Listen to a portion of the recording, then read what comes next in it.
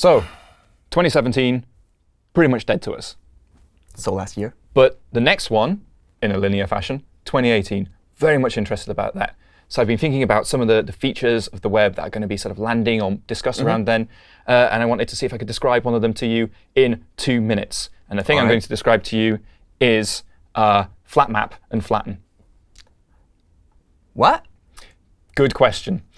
These are methods that are going to go on arrays.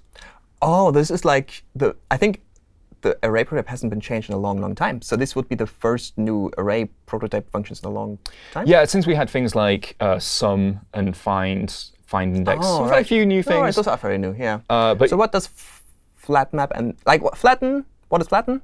OK, Flatten, if you have an array of arrays, it will go through it and just turn it into one long array, as if each array is concatenated One together. level, or will it recurse down? Aha, good question.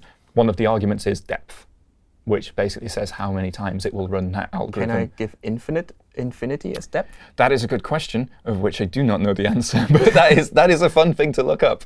FlatMap. What does FlatMap do? What does FlatMap do? Do you know map? I know map. So you take an array and you apply a function to every element.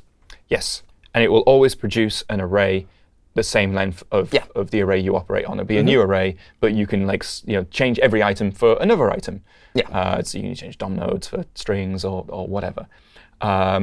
Whereas reduce always takes you down to sort of like one element is the idea, taking an array down to one element. FlatMap lets you look at an item, and you return an array of items.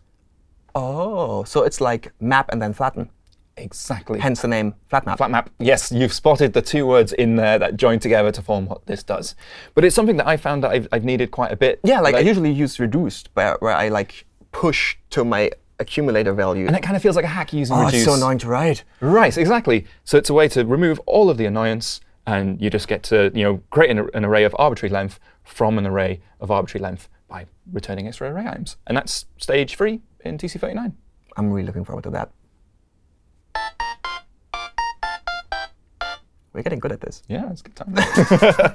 Async iterators and generators. OK, now I'm aware of iterators. I'm aware of generators. Exactly. What you've done there is put the word async in front of them. And Right, you're trying and that's to pass pretty it off much as a it. new I think thing. we're done.